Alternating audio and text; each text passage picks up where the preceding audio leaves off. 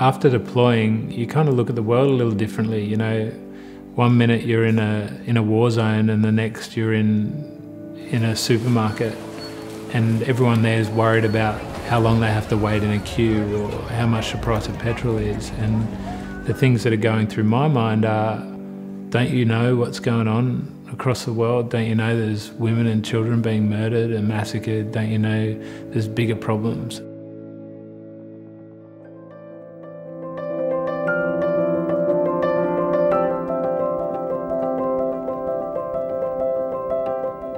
When you've been in the military, there's a whole range of safety nets there. There are chaplains, there are doctors, there are psychologists that can provide a whole range of support. Then when you get out of the system, there's all of a sudden nobody prompting you to get health checks, nobody saying that, okay, we're at the 6-month mark, you're going to get a dental or you're going to get a full physical checkup. You're totally on your own, and it can be quite bewildering. In fact, you can deteriorate very, very quickly without even noticing it. It got to a level where it was impacting my daily life, and all it did was make me want to isolate. In my 47 years in the military and the police, I experienced many deployments overseas. In the first instance, you're excited about going because you want to make a difference in the world. You want to bring peace to troubled peoples. I deployed to East Timor 4 times or 5 times, maybe, with the military. 4 of us went straight to the border and deployed within 1 week of graduating in Canberra. Everyone in the military wants to go to be deployed on warlike operations or peacetime operations because it's where we have a real impact. So for me, it was a massive level of excitement when I first deployed to Afghanistan in 2008. I went back in 2004 as an advisor to the Timorese military as the training team commander for the 1st Infantry Battalion, which was mostly comprised of Timorese guerrilla fighters who'd fought for 24 years against Indonesian occupation. Today, we've got soldiers that have had many deployments in many different sort of situations, and all of this becomes cumulative. The stress of each deployment sort of builds. Initially, the stress improves our performance, but you get to a culminating point where your stress is too much, and then your performance starts to degrade, where eventually, and this has happened 3 times in my life, eventually the stress gets you to a point of complete breakdown, where you just can't do anything. Battle stress or PTSD was something that was talked about in the military. It was talked about pre-deployment and stuff, but so I saw it as a weakness, effectively, and I certainly didn't think it was ever something I'd need to worry about. A civil war or civil crisis erupted in 2006, which went on for about 3 years. I'd say certainly at that time, in 2007, I was deep in the throes of post-traumatic stress, and I started seeing a psychiatrist probably a couple of years later, but I had very, very heavy symptoms through 2007 and 2008, 2009. On the 19th of October 2009, I was wounded by an improvised explosive device. That IED detonated within 1 metre from me, and from that I was diagnosed with a traumatic brain injury, blast injuries, and all my hearing in my right ear was gone, and then subsequently post-traumatic stress disorder and major depressive disorder. So it was once I was back home, started to have a few weird things going on, like some pretty horrific nightmares, reliving events, even hallucinations, massive spikes in anger, sort of uncontrollable anger, sleeplessness, anxiety. I'd never heard of a panic attack before, and when I had one for the first time, it was a horrific experience. My ability to sleep, to focus, my ability to have relationships, to communicate, to fit in with any crowd, anywhere, whether it be a social environment or civilian friends, just completely lost. The ability to keep cool. I tell people I came home from the war, but the war came home with me. You come back with a whole range of issues. My wife often says you came back as a different man, and that frustrated me. I'm like, I'm the same person, you know, like but I was different. I was angry, I was depressed. I was no longer sort of this guy who viewed the world as a really great place and we've got opportunity and things to do. That was all stripped away from me. I kind of felt that I'd lost my identity and lost my purpose in life.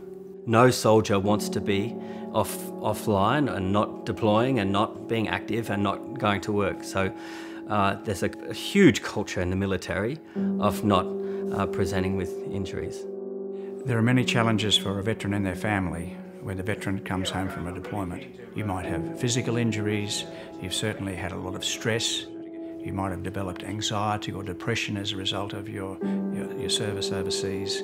You might have moral injuries, you might be conflicted because of bad things that you've seen, bad decisions that you've made.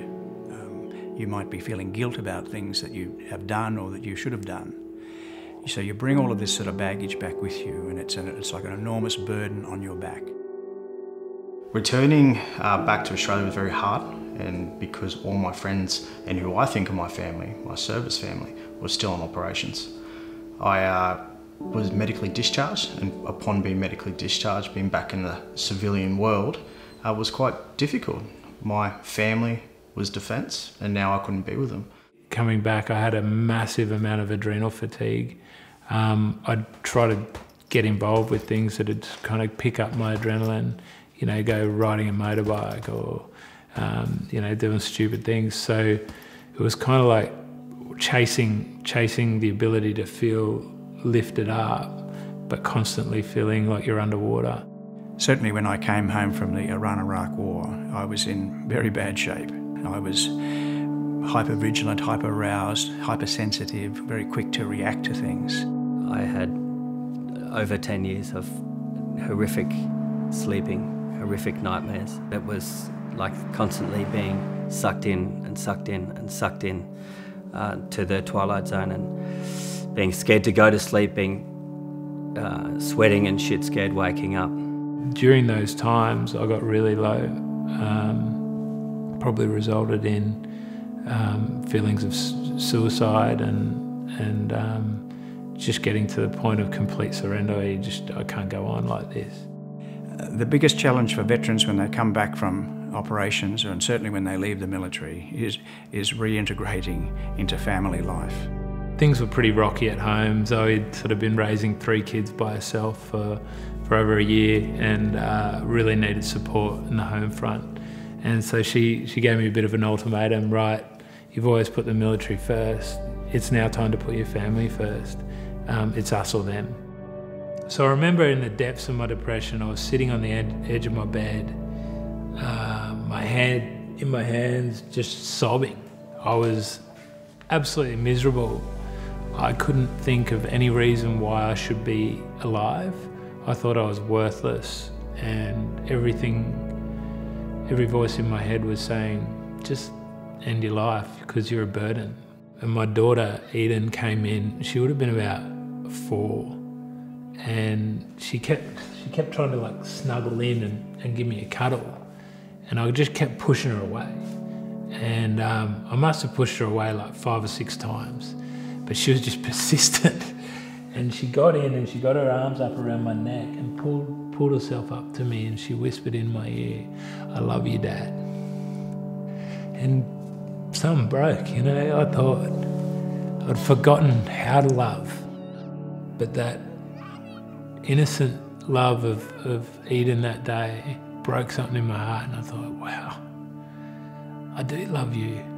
I just don't express it very well at the moment. And I remember hugging her for ages, absolutely ages.